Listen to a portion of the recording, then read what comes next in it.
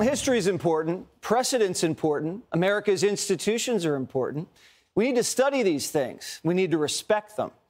There's symbols all across the country to remind us of the men who made this country great. It drives me crazy when these young libs tear down things like that. There's no better symbol for American excellence than the White House. George Washington wanted a place where the leaders of the free world could live, work, and preside over the country. Now, a lot's happened. The British burned it down. It was rebuilt and expanded. But through all of that, every president who lived in the White House respected it. They understood its importance and how sacred it was. Until now. Remember when Obama kicked his feet up on the Resolute desk? I didn't go crazy. When he wore a tan suit, I didn't go nuts. Obama even invited Snoop to the White House, who lit one up in the bathroom. Boom. Next thing I do is pull that thing out my sock. I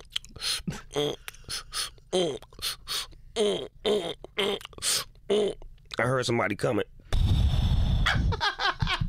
Put him out real quick and got on back to the party. Now, Snoop wasn't the first. Willie Nelson went on the White House roof and smoked with Jimmy Carter's son in the 70s. When Willie Nelson wrote his autobiography, he confessed that he smoked pot in the White House one night when he was spending the night with me. And he says that his companion that shared the pot with him was one of the servants at the White House. That is not exactly true. It actually was one of my sons. Now, Bill Clinton picked up where JFK left off, and let's just say took some risks in the People's House. I did not have sexual relations with that woman. But at least Clinton kept things behind closed doors. Now, we knew Joe Biden liked to skinny dip in front of the Secret Service agents when he was VP, but this weekend, Joe Biden let it all hang out on the South Lawn. He threw a big gay pride party at the White House, and they freed the nip. Welcome to the White House. Thank you. Happy Pride Month. Happy Pride Year. Happy Pride Life. Can we take a little video? Hi, Mr. President. It is an honor. Trans rights are human rights. Oh, it's a video. Oh, it's a video.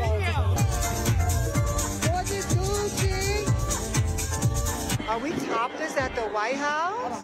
Oh, so they basically opened Hunter's laptop on the South Lawn. But that wasn't one of Hunter's friends. The Flasher's Joe's friend, Rose Montoya. And the Flasher shatters. That's right, the Flasher's trans. And if you're trans, you can do whatever you want. If you shatter, you can do whatever you want. No shoes, no shirt, no problem. Now, if this was going to happen on any White House, I mean, my money would have been on the Trump White House. But no, the trans Flasher happened on Biden's watch. Now, who put together the guest list? Was it the same people who vetted the guys we flew out of Afghanistan? Now, everybody knows there are certain places you just don't flash. Church, school, funerals, probably the White House. Women can't flash at the White House. Men can't moon at the White House. But if you're trans, anything goes. And not only that, Biden called the trans flasher a hero. We all talk about courage. Well, I see more courage in this lawn than I've seen in any time in the recent past. You're some of the bravest and most inspiring people I've ever known. And I've known a lot of good folks. Biden knows Navy SEALs, police officers, and Hunter's cleaning lady. But a guy who got breast implants is the bravest person he ever met? I got back surgery last year. Nobody called me brave. Children step over needles to go to school in San Francisco. They walk through gunfire on the South Side. They're not the bravest? Biden's inspired by the trans flasher? Does the trans flasher regret exposing himself to children at the White House?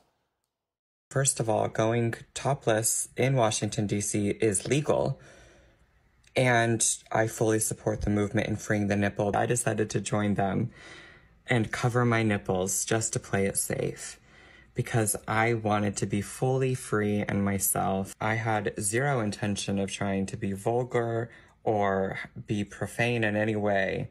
I was simply living in joy. Trans flasher, it's fine. There's no rules in this administration. There's no border. There's no debt limit. There's no inflation. New gurus can steal luggage. First sons can smoke crack on camera. And the president can take foreign bribes. The trans flasher represents decency. What is on the ballot here is the character of this country. decency, honor, respect. Man boobs at the White House. Moobs. Now, when Trump bought McDonald's and Burger King for the Clemson football team, the media covered it like crazy. The media called him trash. But the trans flasher isn't trashy. When Melania put some red Christmas trees up in the White House, the left called it creepy. The trans flasher isn't creepy. Now, imagine if one of Trump's guests got naked on the lawn. I mean, if Kid Rock mooned America, they'd still talk about it. But only trans flashers can moon. Now, the Biden White House, after 3 days, said the trans flasher, you ready, is no longer allowed back at the White House. Finally, Joe Biden drew the line somewhere. Except the trans flasher is allowed in your kid's kindergarten class and at any underage drag brunch in the country. Apparently, the White House now has standards. Your kid's class, they're not allowed to have standards. Hey, Sean Hannity here. Hey, click here to subscribe to Fox News YouTube page and catch our hottest interviews and most compelling analysis. You will not get it anywhere else. What we need in the United States is not division. What we need in the United States is not hatred. What we need in the United States is not violence and lawlessness, but is love and wisdom and compassion toward one another. Every nation has a darker side, and the easiest thing for a politician to do is to appeal to our hatred and our anger and our bigotry and greed and xenophobia and all of the alchemies of demagoguery. My father and my uncle had a vision for America, a vision of racial harmony, of prosperity for all Americans, of peace in the world, and of honest government. Their lives were tragically cut short, and America took a different path. Yet the possibility they foresaw is still alive, the America that almost was, and yet may be. I've been fighting corporate corruption my entire life, but I understand that today the problem is much larger than a few crooked individuals. The problem is a system that no longer serves the people, and a people who are so divided and so fearful that they are easily ruled. It's time to unlearn the reflexes of fear and blame and find ways to unify ourselves and turn our country around. I won't pretend to you that it will be easy, but I know what it will take. My father said it: love, wisdom, and compassion toward one another, and that's where we need to start. We will scale down the war machine and bring our resources home. We will rebuild our water systems, repair our roads, modernize our railroads, and clean up our environment. We will also clean up government and earn back the people's trust. We will end the secrecy, the censorship, and the surveillance. We will again be a fearless land of liberty. The cost of freedom is always high, but Americans have always paid it. We will face honestly the darker parts of our history, the genocide, the racism, not to shame or blame or punish, but to repair as best we can in a spirit of compassion and kindness toward all. I'm inviting all of you to join me to create an America that we can believe in and be proud of again. I'm Robert F. Kennedy Jr., and I'm running for President of the United States.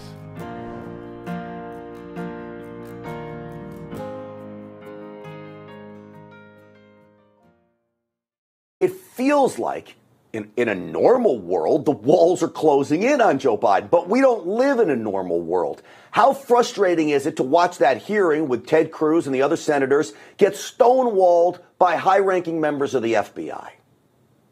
Grant, this is what they do every time they come into committee, and that's why it's so frustrating to only have hearings and investigations, because they seem to not go as far as they ought. I filed articles of impeachment today for Joe Biden, and I'm not stopping there. The FBI's political bias is on full display. Remember the days when the FBI was respected? Nowadays, the FBI is nothing short of a political tool used by liberal hacks to oust their Republican opponents. And so I will be using the Holman rule during the appropriations process, something that we fought hard for in the beginning of this Congress when we made historic fundamental changes. And I will be attacking these bureaucrats' salaries individually and making sure that they are paying the price for withholding this information from members of Congress and from the American people. Grant, we talked about this last week. This is an unclassified document. document that is redacted, and they are not providing this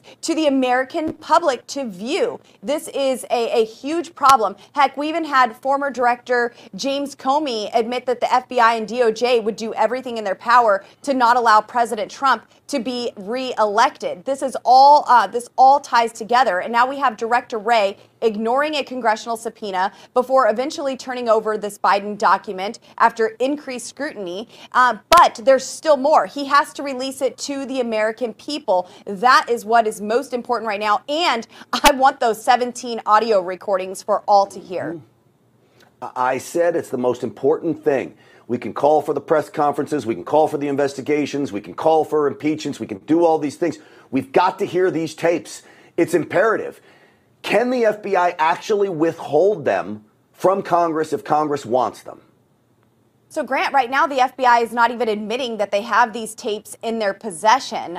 They are saying that this is used as collateral for this foreign national, so he would have protection. And they have not admitted to us that they have them, although there's not much with the FBI that I trust right now. I want to see every detail there is with this $5 million bribe, potentially more. He did say if you pay one Biden $5 million, you have to pay the other Biden $5 million. So I don't think it stopped there. Even this foreign national was encouraged by the FBI informant who was putting this together to not make this deal. And if I have that name wrong, it's because it's redacted, but that's the way I put it together. And he was encouraged, do not make this bribe. And he said, well, it's too late. The foreign national said it's too late not to make this bribe.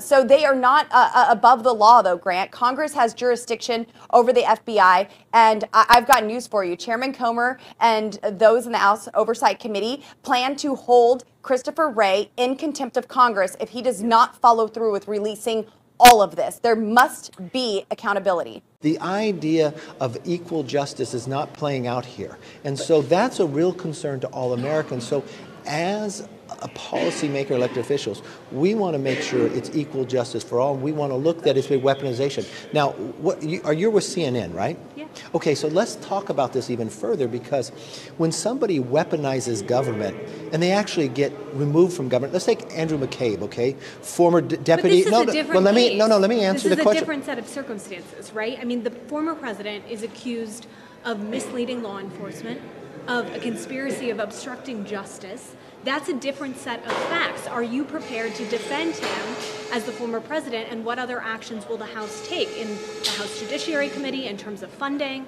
Are you prepared to defend your network, CNN? I'm answering your question. You could ask me any question you want, but I'm entitled to answer the question, okay? You can't put words in my mouth. Even though your network can hire Andrew McCabe, who was fired from the FBI for leaking classified documents. Did you remove him from your network? No, you continue to put him on to give judgment against President Trump. Speaker. You also hire Clapper. Clapper has come out publicly. Mr. Speaker, and what steps is the House going to take in terms of, is there any effort to defund the FBI, any effort to defund the Department of Justice after what you've seen over the last several days? So your network hires Clapper, who literally lied to the American public, one of 51 other individuals that had briefings and used it politically to tell the American public that a laptop was Russia collusion, even though it had all this information about the Biden administration. Are you prepared to get rid of those people from your network? Because my concern as a policymaker is that when you weaponize government and now you're weaponizing networks, that is wrong. So we will take all of our power to make sure that the legal system in America gets the blinders back on and people are treated fairly. I have a real problem that your network actually pays people who did classified information and then lied to the American public to try to influence a presidential election, and then you put them on your network to give an opinion about a president. And I'm answering your But you're not answering what very clearly, because what your network has done has weaponized at the same time. I think equal justice is important. Yes. Mr. Chairman, thank you very much. Thanks, Senator Welch. Senator Blackburn. Thank you, Mr. Chairman. Mr. Abate, I want to come to you because Tennesseans are incredibly concerned about the politicization of the FBI. And they have watched the FBI target parents, people of faith, people with conservative values.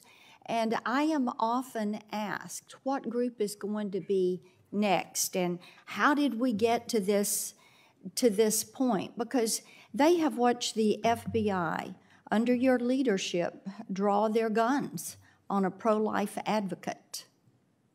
That was stunning to them. That was done in front of his wife and children.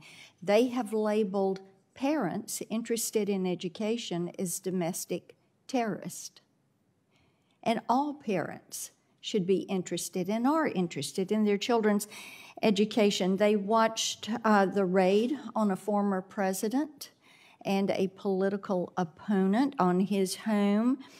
And these have confirmed their worst fears, that there are indeed two tiers of justice, and that there is a political cabal within the FBI that sees it that way. Because when Hillary Clinton mishandled information and she wiped her email server with a tool called BleachBit and then beat the mobile devices with a hammer and destroyed those SIM cards, you all basically said there's nothing to see here. There is nothing to question. And when President Biden mishandled classified documents, there was no raid on his home or on his offices. But you see how President Trump has been handled with this. So it looks like the old playbook of distract and deflect. And the American people have a right to be concerned about this. Now, I want to talk about Senator Grassley's information from yesterday, because when the FBI produced the document that you referred to earlier relating to the Biden bribery allegations, and you gave that to House oversight, you all redacted any reference to the fact that the foreign national who allegedly bribed Joe and Hunter Biden had those 17 audio voice recordings. So, first of all, why did you redact that part of the information? Senator, first, as I said before, your assertion, or anyone who makes the assertion that the FBI is politicized, I reject it wholeheartedly. It's wrong. And it is not true. The work we do, okay, and the Mr. people I Abate, see in then the let me FBI, ask you this. You said in your response to Senator Cruz that you and the FBI do your job to the best of your ability. So why don't you tell me what your job is? Is it to defend and shield Joe Biden, or is your job to protect this country and the Constitution of the United States? Which is it? the job of the FBI is to protect the country, keep people safe, and uphold the Constitution of our great country. So period. That's what we work to do every day. Objectively, there are not two standards of justice. There is only one. It's applied equally to each and every by person. Perception, there are two standards, very clear standards of justice in this country. We see it every single day. The American people see this every single day.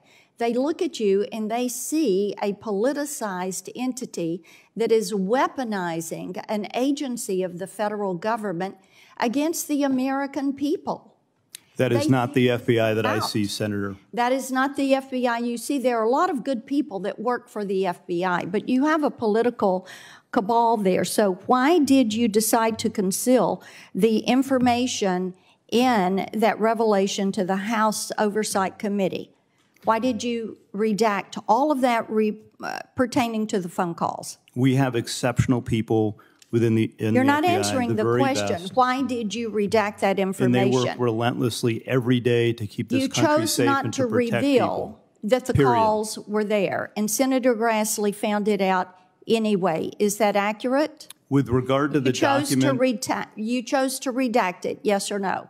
We often redact documents to protect so sources you chose and to methods. redact the fact that there are 17 voice recordings, 2 of those with the now president. You chose to redact that and not to give that to House Oversight. I have Is no that idea accurate? if there are voice recordings or not. What I will tell you with respect to the You have document, no- the document was redacted to protect the source, as everyone knows. Well, then and this is let- a question of life My and death, time has potentially. expired, but I think it would be helpful if when you came before us, if you were willing to answer the questions, it would help to remove the perception that the American people have, because this is what they see. They see you do it every day, and that is politicizing the FBI and using it against the American people who don't happen to be named Biden, Clinton, or one of the elites. Thank you, Mr. Chair. Senator Hawley. Thank you, Mr. Chairman. Mr. Abadi, let me just believe Mr. Trump will not be president. I don't think he'll end up being president of the United States. Will he win the general election? I don't believe so, no. I don't think there's any way that Donald Trump gets elected president of the United States. Tomorrow night, I think when Hillary Clinton wins, that Donald Trump will have lost this election from the very first day he announced. Donald Trump will have been kept from the White House by a big, beautiful brown wall. Clinton has 274 in the lean Republican or solid Republican. So something has to flip. Kentucky, where Fox News can project that Donald Trump will prevail, picking up 8 electoral votes. Trump will also win Indiana. If he could get a North Carolina, that would be huge. Donald Trump has won the state of North Carolina. Donald Trump will carry the state of North Carolina. But if he loses Florida, it's over. Donald Trump will win the state of Florida. Donald Trump will carry the state of Florida. Donald Trump will take Ohio. He has won Florida, North Carolina, and Ohio. Hillary Clinton's lead over Donald Trump has dwindled. Iowa will go to Donald Trump. He would have to pick off either Pennsylvania or Michigan or Wisconsin. Pennsylvania has just been called for Donald Trump. Something has to flip. Donald Trump has won the state of Wisconsin. Long faces at this viewing party here. Pennsylvania, this really just wiped away Clinton's chances of reaching the White House. The crowd has been waiting for the last 45 minutes for that call. Wolf, the scene here is so different than it was a few hours ago. Hillary Clinton conceded on the phone. Donald Trump, elected president of the United States.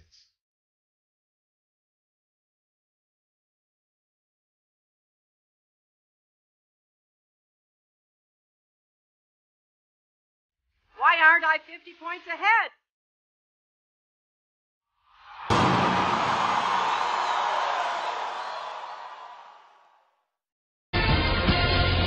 When I go into a poll, after people hear what I'm saying, I do really well if people think I'm running.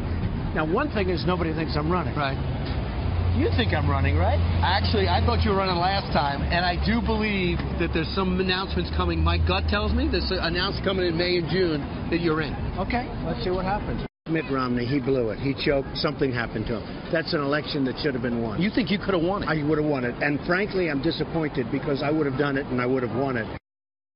So that was our first a month before. Yeah, celebrity stroll, walking the streets. That was 18 months ago. 17 months ago, that's when he came down the escalator. You were an oracle. You called it. Yesterday, I was talking to one of our friends who works here who's way smarter than me, maybe smarter than you, and he's like, oh, I bet Brian Kilmeade. And I was like, who do you think understands America better, you or Brian Kilmeade? Right? And it turns out you did. Right. There you go. In a way, because this guy said this thing's been over for months. Yes. Really? How do you know that? I said every one of these states is within the margin of error.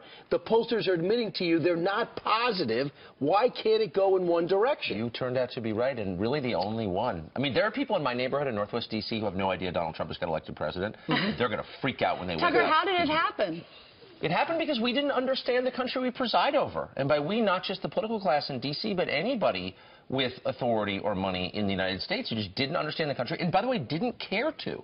That's the thing. People just had their preconceptions about the forces driving this election, about Trump's flaws and Hillary's strengths, and they just kind of went with that. And they never met anybody who disagreed. I mean, when you knew something bizarre was happening, was at 5:30 yesterday when the first round of exit polls came out, and it showed that Trump was outperforming Mitt Romney and John McCain among African-American and Hispanic voters. And you're like, well, wait a second. The one thing we know if we watch television is Trump is a terrible racist and he's going to start a pogrom against Hispanics.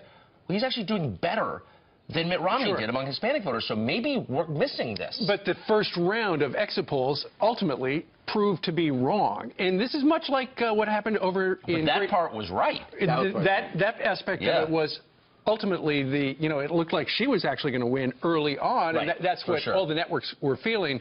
By 11 o'clock last night, they were probably going to call it. But it's kind of like our Brexit moment. The polls were wrong. Yes. There were a couple of polls that got it right. Investors Business Daily was right. Rasmussen was right. The USC poll was right. LA Times. But the big polls were wrong. The Washington Post, NBC, Wall Street Journal, all wrong. But the contempt that the people analyzing this election had for anybody with an alternative point of view. I mean, it was like you were denying evolution or something, seriously, because their preconceptions were so strong they couldn't break out of them. But just like Brexit was not about Nigel Farage, as impressive as he is, this is not entirely about Donald Trump. This is a reaction against the people in charge. And look, if you're not in the elite media, if you're not on Wall Street, if you're not in the political class, look at the people who run the country. They sneer at you. They have contempt for you. There's nothing about you that they like. And you resent that after a while. This is a democracy. Like, the average person can vote, we just learned last night. Well, I'm going to add to that. Celebrities. Yeah. Well, every celebrity, whether they're performing with Hillary Clinton, they're going tweeting or campaigning for her, many of which foolishly said they're going to leave the country if he, in fact, wins. Celebrities, instead of being, you might like their album, but you kind of resent the fact that they're in your face telling you what to do. And that's what America did. They went back and said, you're a good actor, you can sing well, I like your music, but I'm not going to take your political advice.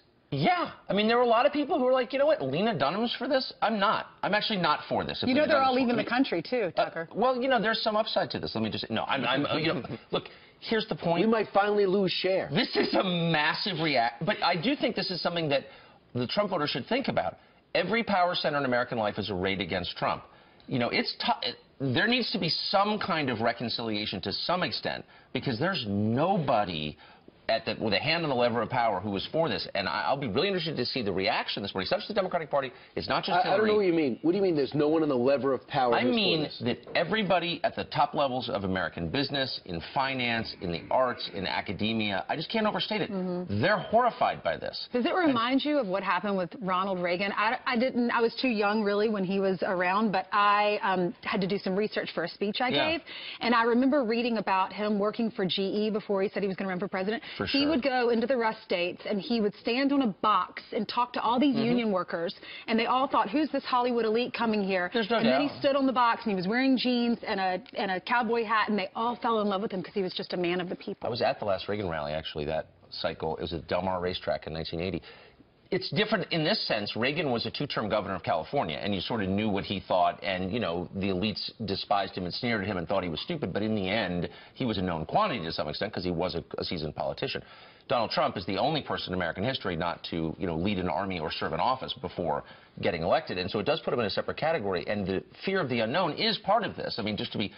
Part of it is just snobbery and stupidity, and I think that 95% of political analysts should quit and go sell insurance. I think most pollsters should, be in the aluminum siding business, but I do think at the core of it, there is a legitimate worry about, what does come next? And I think Trump can fix that. Tucker, if the control room could put up the map that shows the counties in America that went for Trump. Right. From sea to shining sea, it is a sea of red. That's right. And Trump is red and Hillary is blue.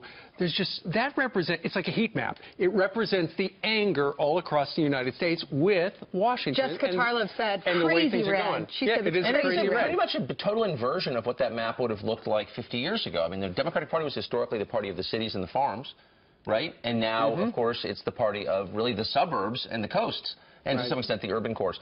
But everything else is Republican. This is a real challenge. Last night in the exit polling, and I think this is true, 97% of people who voted for Hillary Clinton described Donald Trump as scary. And 94% of people who voted for Trump described Hillary as scary. So there really is a real divide here. One of my neighbors just called me last night and said, I'm selling my house. Well, this what? Calm down. Because of this? Right. I think Northwest D.C. is going to... Look, Northwest D.C. is about the business of government. It's about lobbying, of course. It's about, elected office. it's about working at the agencies. Well, why are they selling their house? Where are they going to go? I'm just saying the emotional reaction is overwhelming. Right. They know that Trump is a threat to them, to their monopoly on power, and they're really upset. A lot of people moving out because you're getting your own show in Washington. Let's be honest, Tucker.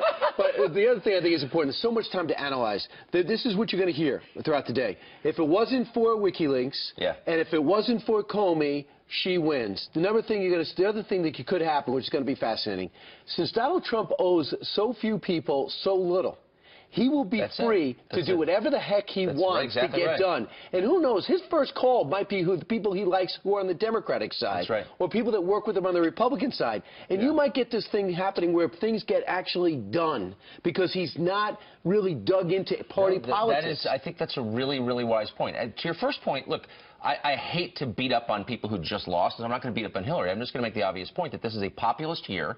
We knew that going in. And they nominated an elitist candidate. Doesn't mean she's an evil candidate, but she's certainly not a populist. And they did it because the elites in their party rigged the system. That's what parties exist to do, to rig systems. And they succeeded. The Republicans tried to rig the Republican system, nominating process, and they failed. And Donald Trump became the nominee. They didn't try to rig it. I think they left it really level, and that forced 17 people to think they actually thought that Jim Bush raised $125 million before it even started as a way of saying to everyone else, you'd be insane to jump in. But Reince didn't give him that money. No, that's true. Reince is going to be joining us 50 minutes from right now. By the way, in the last 1 minute's worth of soundbiting, we just received word that Hillary Clinton currently is leading with the popular vote. As you can see, she is slightly ahead. It's pretty much 47.6 to 47.6. But obviously, in the Electoral College, she is at 218. He is at 274. Ultimately, if she wins the popular vote, you know, many on the left are going to say, look, she actually won. Well, but, Just take a look at that. Everything is the opposite of what you expected. You expected Hillary to win. You expected Trump to contest the outcome and say it's not legitimate. But actually, it's very likely, certainly possible. She didn't go out last night and address her supporters. Is that bad? She didn't. Well, it's sad because clearly she couldn't face it, right? But it's also bad because you need symbolically, it's a ritual, and you need to go through closure. I lost. Look at me. I lost. The country needs that, and I hope she will do that. I couldn't help but think about her staff, though, because you don't ever want anyone to lose their job. What are they all going to do now? Is it easy for them all to get another job in Washington? You know, that's a great question. I mean, again, the business of Washington is influencing the tax code primarily, but basically influencing the working of government for the benefit of people, and we get rich doing it. And will that continue to the degree it has? Probably not. Lobbyists are weeping this morning. I'm not joking. But by the way, Ainsley, keep in mind, as President Obama told us 8 years ago, elections have consequences. Yeah. So there you go. Have to look at the rest This of one it. has big consequences. The consequence for you being on this couch is you have wound up, as Brian mentioned earlier, with a brand new show. It's going to start Monday night. It's called Tucker Carlson Tonight. What will we talk about? It's like, we'll be in D.C. I'll be the only person left in the city. Yeah, because you've always been at a loss for words, right? All right. Tucker, thank you very much. Congratulations, Tucker. Thank you, as always, Ainsley. Love you. You can tell he was up late. He's prying open the coffee right now. We're still on TV. Sorry, excuse me. It's also pretty clear that he likes Ainsley better than both of us. I do. Like America does. Unbelievable. Make yourself at home, Tucker. All right. Here's a question for you. Just how far are the radical left and inside the Beltway bandits willing to go to stop him? We all know they hate him for winning the fight to protect life, for exposing their deep state, for draining their precious swamp. And they already know he'll crush Biden. So like a pack of rabid wolves, they attack. So let's impeach him. Let's get tainted radical left prosecutors to charge him. Let's conspire with Hillary and the FBI with fake stories about him. All to distract from Biden's incompetence, weakness, and money-grabbing corruption. But here's the thing, he'll never blink. That's called having the courage of your convictions. And it's why he's our president. I'm Donald J. Trump, and I approve this message.